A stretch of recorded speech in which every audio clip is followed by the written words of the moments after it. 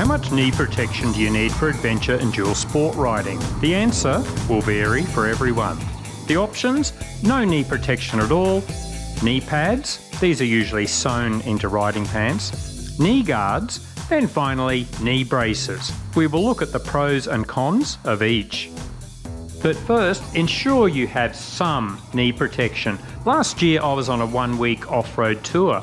On the first morning, a rider fell off at walking speed when his front wheel hit a rock. No knee protection, fractured tibial plateau and knee surgery the next day. $7,000 down the drain. A set of $30 knee guards would have prevented this. Second case, a brand new dirt rider asks me to show him some local trails, but he shows up without knee guards. I suggest this is quite risky, but he says, hey, let's go ahead. 100 metres in, he crashes on this easy track, hurts his knee and has to limp home. Personally, I think knee pads sewn into your riding pants are the minimum requirement, but these don't always protect you. They can move around. When your leg is flexed or straight, they might not cover your knee.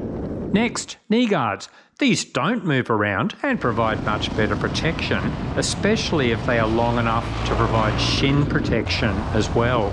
But don't be fooled by fancy looking knee guards. Generally, they won't provide more protection. Also, beware of knee guards that claim to be knee braces. EVS are the worst offenders with these glorified knee guards. Any proper knee brace has 4 heavy-duty straps to prevent hyperextension of the knee. If there is only one upper strap, it's not a knee brace. Next, knee braces, the best protection. They're extremely good at preventing hyperextension of the knee, and they can significantly reduce the chances of injury with side impacts and twisting. Viewers often ask me if they should use knee guards or pay more for proper knee braces. The answer will be different for everyone. Are you a sedate rider who mainly stays on roads and the occasional dirt road? Knee guards will probably be fine. But if you are an aggressive rider, or you enjoy riding rough terrain, you may prefer knee braces. Age is important. Our ligaments and muscles get weaker with age, so the risk of knee injury increases. Comfort, a very important factor. Knee braces are much less effective with loose straps, but tight straps can be uncomfortable, especially in the sitting position. Custom knee braces can reduce this. I use the CTI custom knee brace, very expensive, but you barely notice them. See our video comparing knee guards and knee braces. What are the most common knee injuries? This research for off-road riders found that ACL injuries are the most common. Knee braces can halve the rate of injury. Next is damage to the meniscus. Again, knee braces roughly halve the rate of injury. Third, the MCL, and knee braces are 80% effective. Interested in buying some knee braces? See our video about how to choose the best braces. What else can we do to reduce knee injuries? Some riders will extend their inside leg for aggressive cornering. Don't slide your boot along the ground. Keep your boot in the air to help stabilise the bike.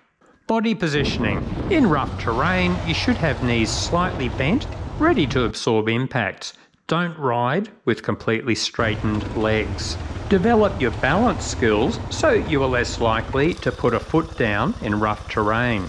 Practice figure eights with full lock turns.